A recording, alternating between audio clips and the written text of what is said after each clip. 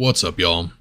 I wanted to make a quick video on how to install Let There Be Flight on Vortex Mod Manager. So there'll be a link in the description. Click on the link, it'll bring you to this page here. Scroll down, it will have instructions and things like that, things that you need to know and stuff. The only things you really got to pay attention to is requirements: red engine, cyber engine tweaks, input loader, and red script. Okay, so the file you're looking for is packed v-zip. Click on this, and then you're gonna go here and you're gonna download it. Clicky clicky, motherfucker. It's gonna download. As you can see, it says 1 because I already have one installed. So let's bring up Mod Manager. Up here in the corner, you're gonna hit Install from File, and this is the one we just downloaded. I'm gonna go with the one that we previously had, but it really doesn't matter. You can go with this one too. It doesn't matter. So the first time you load it, obviously it's going to tell you that there's some errors and stuff like that, some conflicts, okay? One of the first things you want to do, go here and go to show. So basically you just want to make sure that everything loads before packed. So you want to make sure that input loads before packed, red engine tweaks, like all this stuff, everything needs to load before the packed. Red script, cyber engine tweaks, everything. Once you have that in place, you can pretty much save it and then launch the game.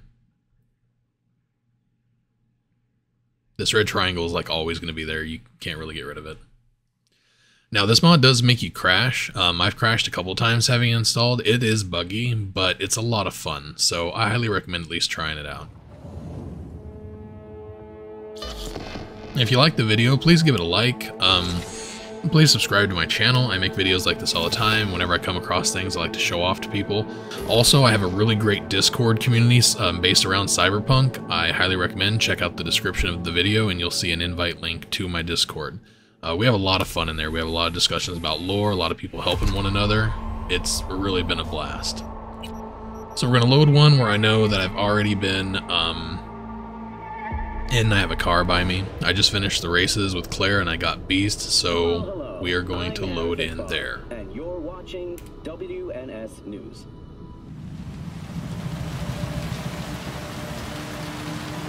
Pay no attention to her.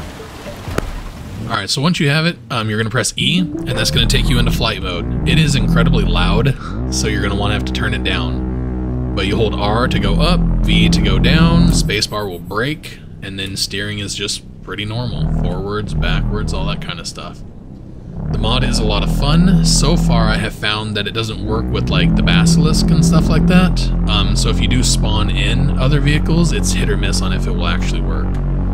But yeah, that's all there is to it. It's very simple. So please give the video a like, please subscribe to my channel, and I look forward to seeing you in a future video. Peace out, y'all.